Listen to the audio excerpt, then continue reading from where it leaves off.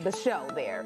Well, time now 7:14. Let's look over to Holly as you're looking at the forecast. Yes, and look at this sunrise. Sun up at 7:08. It is now 7:14, and you can literally see that clearing trend that if you're not already seeing some sunshine, you will be. So brighter skies ahead. We have been dealing with some overcast and a few flurries this morning so far. Just flurries, though. This is not any impressive snowfall, we'll just put it that way. But some snow in the air for some of you, yes, and we'll continue to see those push off to the east.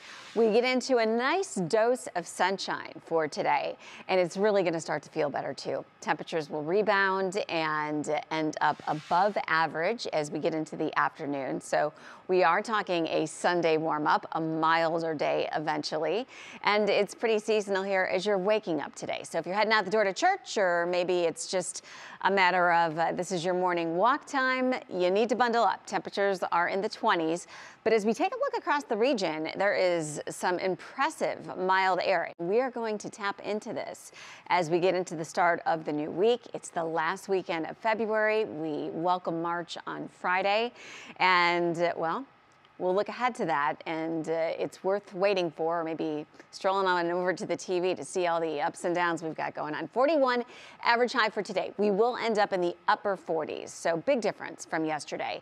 Current conditions at Hopkins, 25 degrees. We are seeing some peaks of sunshine at Hopkins right now. Winds are out of the south at 12. Now that the sun is up, temperatures will start to go up. This is typically just before sunrise, right around that time, our coldest point of the day. It's the greatest length of time that we're without any light. Obviously, exceptions are if we have a system moving through of some kind, but that's not the case today. So we're seeing the 20s, and we've got winds that are a lot more reasonable. It's not so blustery, about 5-10 miles an hour sustained. So the wind chills are also better. Still cold. I mean, no matter how you spin it, wind chills in the mid to upper teens still requires a winter coat and some gloves and a hat on your part, but it's going to be a better day all around. By the time we get into the afternoon, we'll be in the mid to upper 40s from lots of sunshine once we clear out what's happening this morning to partly sunny skies later today.